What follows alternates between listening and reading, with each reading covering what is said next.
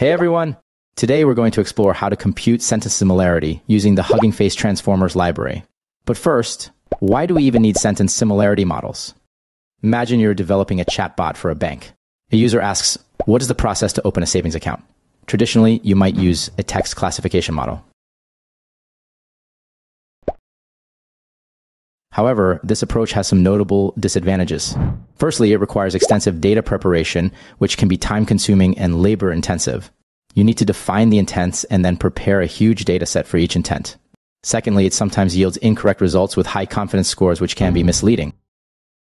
This is where sentence similarity shines. Instead of training on predefined categories, you feed example sentences directly to the model. It calculates similarity scores, allowing you to quickly identify the most relevant response. No extensive training required, just input and evaluation. Stay tuned as we explore how to implement this powerful technique in Python. Let's start. First, import the necessary modules. From Transformers, import AutoTokenizer, AutoModel. AutoTokenizer and AutoModel from the Transformers library are used to load pre-trained models and tokenizers. Next, import Torch. Torch is used for tensor operations, which are crucial for handling large data sets efficiently. Next, import torch.yen, which is torch neural networks functional as NNF. This provides a range of functions to perform various neural network operations. Next, from sklearn.metrics.pairwise, import cosine similarity. This computes the cosine similarity between vectors, which helps in comparing sentence embeddings. Next, load model from Huggingface Hub. Here we're going to use all mini LML6v2, a lightweight model optimized for sentence embeddings.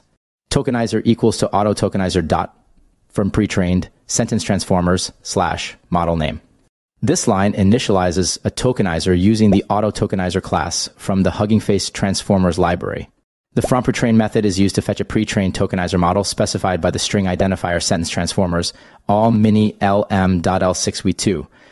This particular tokenizer is designed to work with the mini LML6 model, focusing on sentence embeddings. Next, model equals to AutoModel dot from pre-trained sentence transformers / model name. Here, an instance of the model is initialized using AutoModel from the Huggingface Transformers library. Next, define some sentences we want to compare. Let's define some sentences for a bank chatbot for which we want to generate embeddings. A sentence about account. A sentence about credit card. A sentence about update address. And a sentence about loan. These sentences will be used to compare against the input sentence and find the most similar ones. Next, define a mean pooling function to handle embeddings. Def mean pooling, which takes two arguments, model output and attention mask. Token embeddings equals to first element of model output, which contains all token embeddings. Next, input mask expanded equals to attention mask dot unsqueeze of -1 dot expand token embeddings dot size dot float. Attention mask dot unsqueeze of -1 adds an extra dimension to the attention mask tensor. Expand token embeddings dot size expands the attention mask to match the dimensions of token embeddings. And then float converts the expanded mask to a float tensor. Finally, return torch.sum token embeddings into input mask expanded, 1, divided by torch.clamp input mask expanded dot sum of 1 min equals to 1 e to the power of -9. Token embeddings contains the vectors representing each word in the sentence. Input mask expanded is a mask where non-padding tokens are 1 and padding tokens are 0. Multiplying these element-wise means that only the embeddings of the actual words, which is non-padding token, remain, while the embeddings of padding tokens are zeroed out. Torch.sum, token embeddings into input mask expanded, 1. This sums up the embeddings along the sequence length, which is dimension 1. This gives a single vector for each sentence, which is the sum of the embeddings of the non-padding tokens. And input mask expanded dot sum of 1 counts the number of non-padding tokens in each sentence.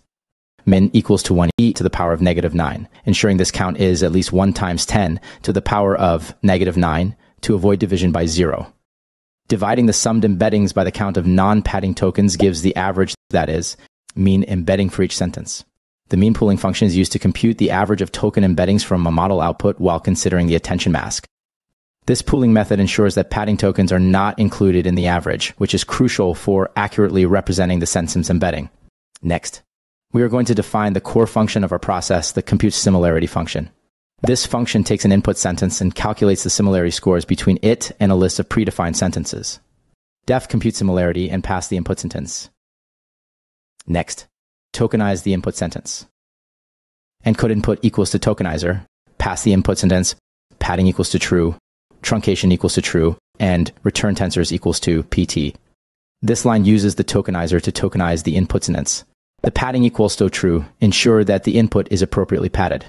And the truncation equals to true, ensure that the input is truncated to match the model's expected input size. The return tensors equals to PT parameter specifies that the output should be in the form of PyTorch tensors. Next, generate embeddings for the tokenized input sentence with torch.nograd. Input model output equals to model *encode input. Here, we use the torch.nograd context manager to disable gradient calculations, which saves memory and speeds up the computation since we are only interested in the forward pass. Next, compute the sentence embedding for the input sentence. Input sentence embedding equals to mean pooling, input model output, and attention mask from encoded input. This line calls the mean pooling function to compute the sentence embedding for the input sentence. The function takes the input model output and the attention mask from encoded input to generate a pooled embedding representing the input sentence as a fixed size vector. Next, normalize the computed sentence embedding. Input sentence embedding equals to yen f dot normalize. Input sentence embedding p equals to 2 and dim equals to 1. The computed sentence embedding is normalized to have a unit norm. Normalization ensures that the cosine similarity calculations are meaningful. The p equals to 2 parameter indicates the L2 norm, which means Euclidean norm, and dim equals to 1 specifies the dimension along which to normalize. Next, tokenize the list of predefined example sentences. Encoded sentences equals to tokenizer. Sentences, padding equals to true, truncation equals to true, return tensors equals to PT.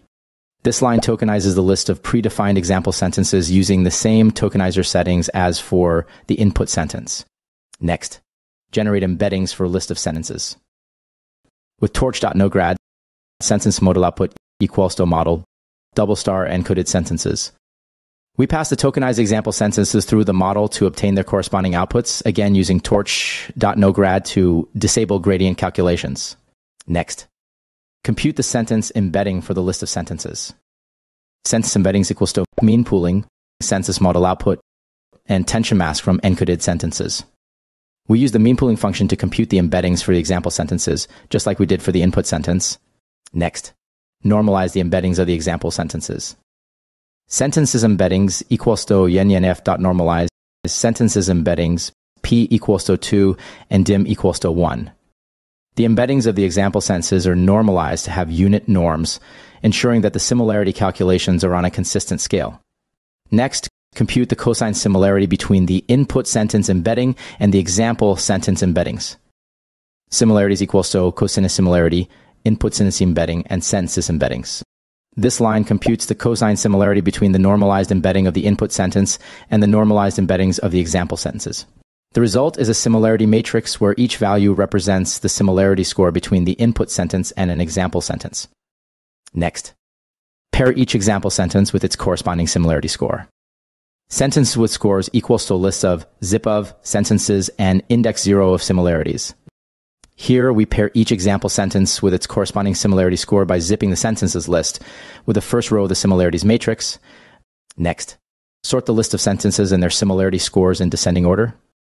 Sorted sentences equals to sorted sentences with scores key equals to lambda x colon index 1 of x and reverse equals to true. We sort the list of sentences and their similarity scores in descending order based on the similarity scores. This allows us to rank the sentences from most similar to least similar relative to the input sentence. Finally, print the sorted sentences along with their similarity scores. For I, sentence score in a numerate of sorted sentences, start equals to 1. Print sentence colon score. That's it. Now let's test our model. I'll open a while loop where we can input sentences and see how our compute similarity function works in action. While true, input sentence equals to input. Enter your sentence. Press Q to quit. If input sentence dot lower is Q, print exit. Break. Else, call our function and pass the input. Compute similarity. Input sentence. That's it. Run the code. Let's test with few inputs. What is the process to open a savings account? See, the sentence with the top score is, I want to open an account. The model accurately identified the similarity, allowing you to provide the correct response to the user's query. This is how a chatbot works by understanding user intentions. Now let's try another sentence. I lost my credit card. How to deactivate it. I want to modify the address in my passbook. How can I apply for a personal loan? See how easy it is to identify the user's intention without the need for complex text classification model. Using simple sentence similarity, we can achieve accurate results.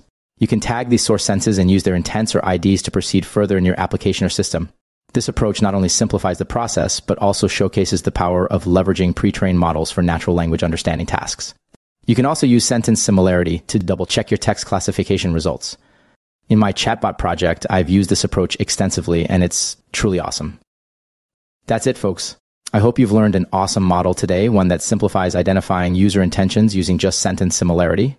This approach can enhance various applications such as chatbots, search engines, recommendation systems, and customer support platforms, where understanding user intent is crucial. Stay tuned, keep learning, and let's continue to discover the limitless possibilities of OWL together. Thank you for watching, and see you in the next video. If you found this video helpful, don't forget to like, share, and subscribe for more exciting content. Happy coding!